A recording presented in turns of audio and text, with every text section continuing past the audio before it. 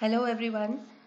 Today we'll be learning about phospholipids as surfactants and acute respiratory distress syndrome, which is once again a very important part of biochemistry 4.1, chemistry and metabolism of lipids.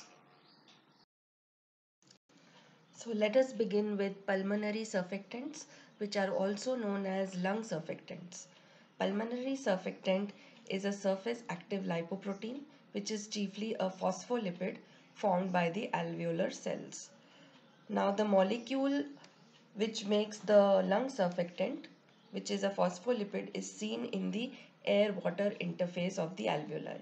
So we can consider this as an alveolar cell, and this molecule over here is the lung surfactant. Now the hydrophilic head of this lung surfactant molecule dips in the water.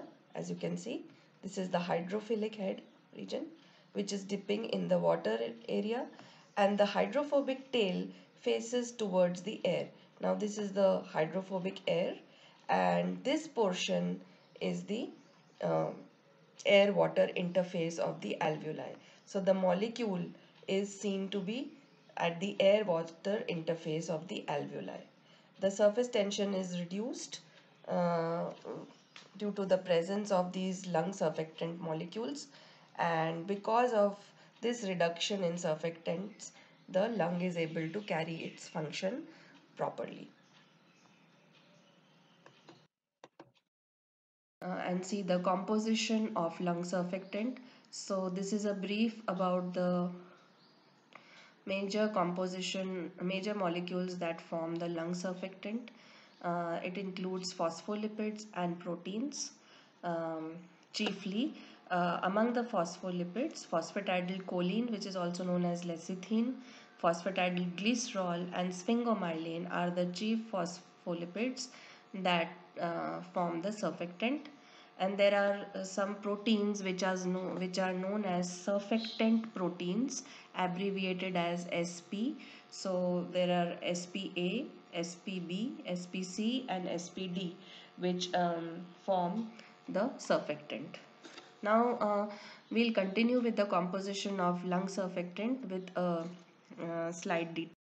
So let us see, the lung surfactant is produced by the type 2 alveolar cells, which are known as pneumocytes, and this surfactant is a complex of phosphatidylcholine, which exists as Dipalmitoylphosphatidylcholine, and it is abbreviated as DPPC, which forms 80% of the surfactant molecule.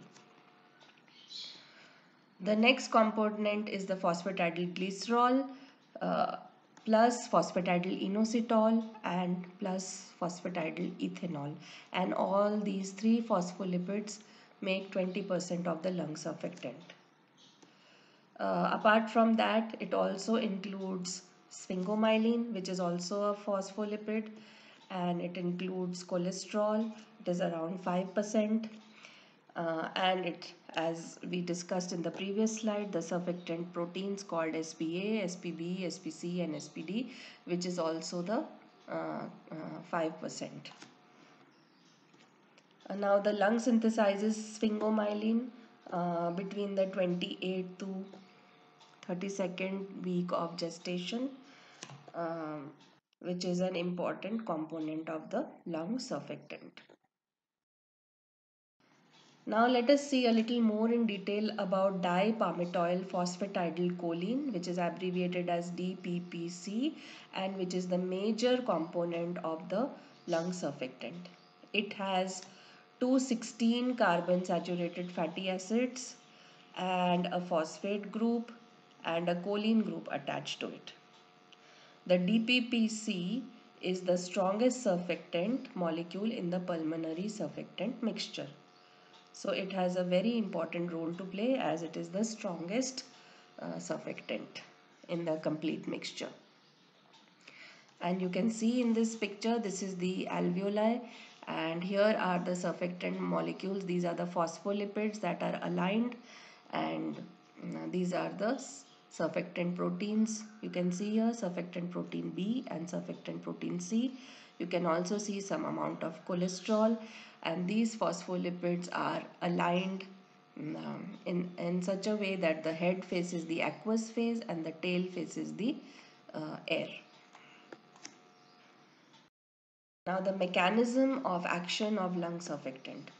The lecithin sphingomyelin ratio, which is also known as LS ratio of amniotic fluid, is an index of fetal maturity. So only by this ratio we can come to know that the lung of the fetus has reached its maturity and it is capable of carrying out the respiratory function. Now the ratio of LS, that is the LS ratio of 2, indicates full lung maturity, which means that the lung is mature and capable of carrying out the respiratory function. A ratio of 2 lowers the alveolar surface tension at the air-liquid interface of the alveolus. And it also prevents, by doing this, it prevents the collapse of alveoli, it improves gas exchange, and it activates macrophages to kill pathogens. So it has both a respiratory function by maintaining surface tension, as well as it has some immunological function because it activates macrophages to kill the pathogens entering the lungs. So now this is a picture of uh, preterm lungs and full term lungs of a fetus. So by looking at this picture, you will get an idea about how the preterm lungs look and the full term lungs look. As you can see in this picture, which is labeled as preterm lungs, 24 to 35 weeks gestational age. Now here you can see that the lung is not fully developed. Yeah, and in this second picture, which is labeled as term lungs, which we can consider as full term lungs, which is 36 weeks gestational age or to 3 years of age. Here you can see a fully developed lung. It's very clearly shown in this beautiful picture. Now this has been adapted from Moore and Perswat 2008. The baby born early will have lungs that are smaller, as shown in this picture, and less developed and at birth than those of the full-term babies. So this is a comparison of the uh, preterm and full-term baby lungs. Now this is another picture in which you can see that this is an immature lung, and there is alveoli within the lungs. The alveoli here are not fully developed. The blood vessel circulation is also not fully developed, and compared to that, this is the uh, structure of mature alveolus, where the blood circulation is sufficient and the alveoli are well developed. So this is a comparison of the mature and immature lungs. So I think both these diagrams will give you a lot of clarity on how the lungs are are there in a preterm baby and in a full term baby, and what role the lung surfactant can play in a mature lung where the alveoli can function properly. Now, from here then we can go to see what is the deficiency of lung surfactant leads to and what is respiratory distress syndrome, which is abbreviated as RDS.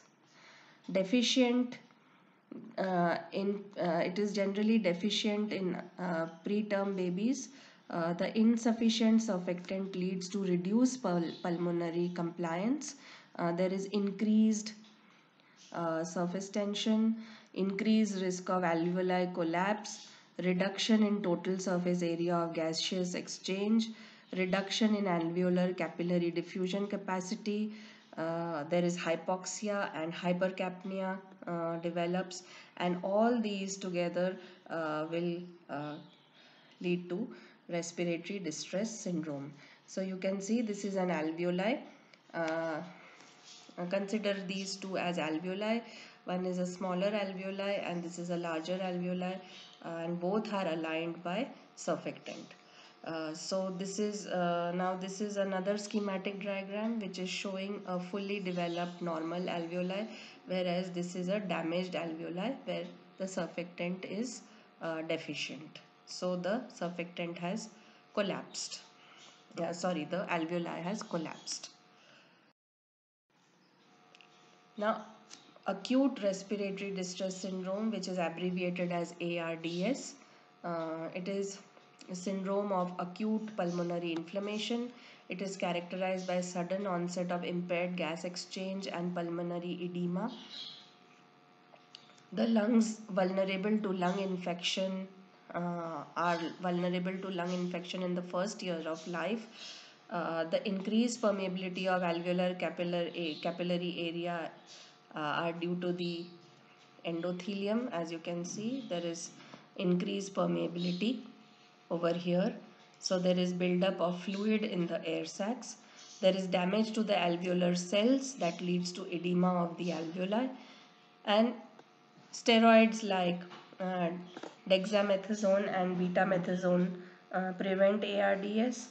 Glucocorticoids increase the synthesis and promote the differentiation of lung cells, and they increase the synthesis of um, lung surfactants. The features of ARDS include fast breathing, respiratory rate is more than 60 per minute. There are retractions, grunting, and cyanosis is seen. Now let us look at the chest X-ray, how it appears for a patient having uh, acute respiratory distress syndrome.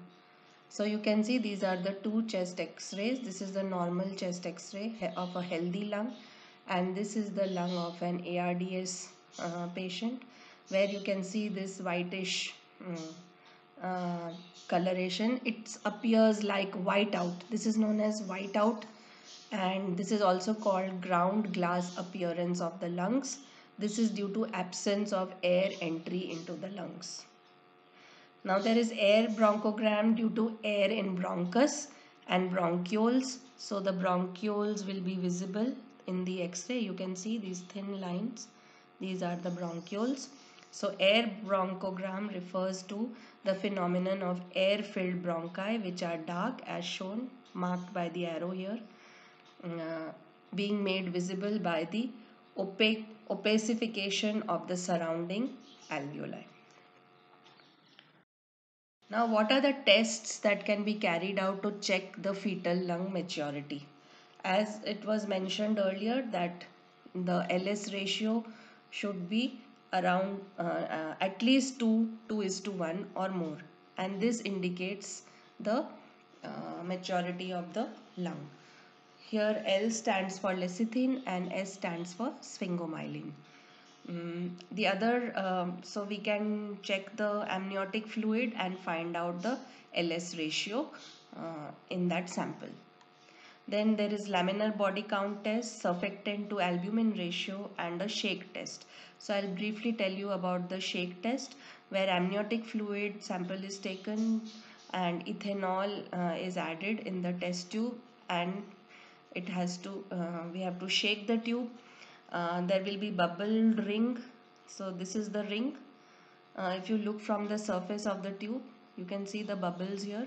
So bubbles will form ring after 15 minutes, and this will indicate a mature surfactant, and if there are less bubbles, the ring will be incomplete and it will be called immature surfactant or immature lung. So you can see that positive test indicates that the fetal lung is mature. So the test tube surface has formed a complete ring which is full of bubbles. There is an intermediate this is the intermediate maturity sample, which is showing incomplete ring, that it's not complete like this one. So this is an intermediate maturity sample, and this sample shows very few bubbles or no bubbles, so which is showing a sample having no has not achieved the lung maturity. So this is how to check the fetal lung maturity by shake test principally and by LS ratio. So I hope you liked the video. For more videos, like and share, and don't forget to subscribe, hit the bell icon. Thank you.